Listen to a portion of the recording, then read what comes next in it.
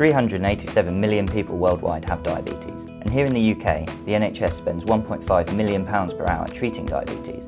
That's 10% of the whole NHS budget. One of the biggest costs of diabetes is through the need to treat organ damage caused by high blood sugar.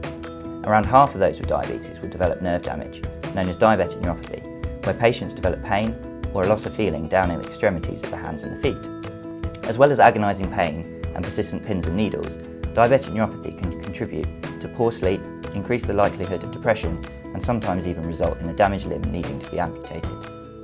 Neuropathy is poorly understood, and we are baffled by how some areas of the nervous system seem to be affected more than others. A person with diabetes will have a high blood sugar throughout the body, so why are only some parts of some nerves affected? My research looks at how nerves make their energy. Nerves require an incredible amount of energy to fire electrical messages back and forth from the brain. This energy is generated by structures called mitochondria, which are located throughout the nerve. We think that energy metabolism is ineffective in diabetes because of faulty mitochondria. We have measured thousands of different molecules from different nerves, both healthy and diabetic, and have been able to see which energy pathways are changing in different parts of the nervous system.